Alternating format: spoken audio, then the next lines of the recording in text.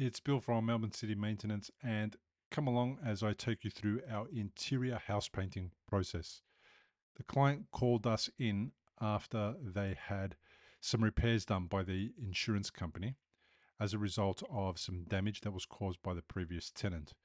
There was some plaster repairs, there was some skirting boards and architraves replaced and repaired, and then there was some new doors installed. And the owner called us in to get everything painted to make the place ready for the next tenants when they arrived. So our process starts off by preparing the place and getting all the surfaces ready for painting. And then we start painting the ceilings and work our way down.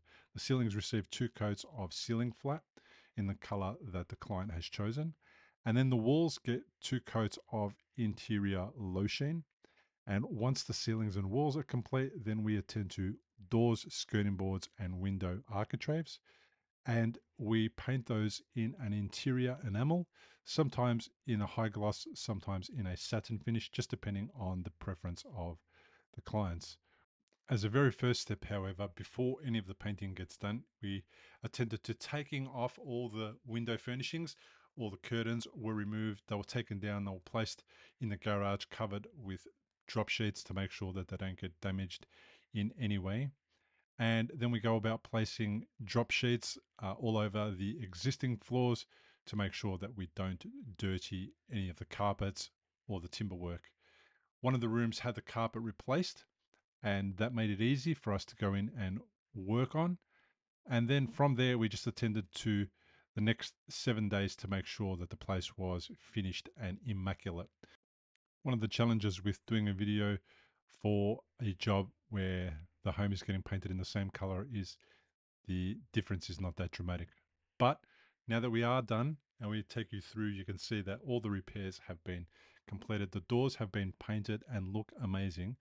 They've been rehung by us also, and that helps us to ensure that we don't dirty the hinges of the doors.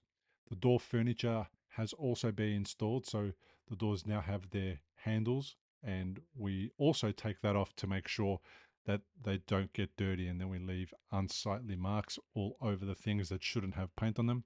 The insides of the cupboards were also painted, and then as we finished up and tidied up, we went around, cleaned up after ourselves and ensured there was no paint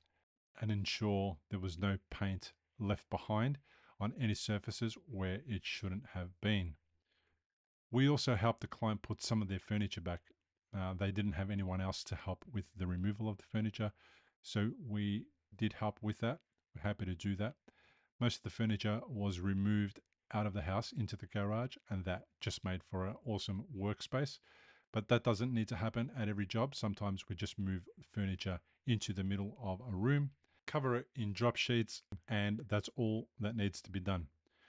We've been painting in Melbourne for 20 years. We have a 5-star Google rating. We are fully insured, and we are happy to help you with your painting project. To see more of our work, go to melbournecitymaintenance.com.au. For an obligation-free quotation, call Bill on 0403 162 374, and I'll make time to come out and see you at your place at your convenience. We can discuss the job, what needs to be done, what preparation you need to do. We can also discuss colors, anything that's related to the painting job we're happy to help with. So feel free to give us a call, and thanks for watching this video.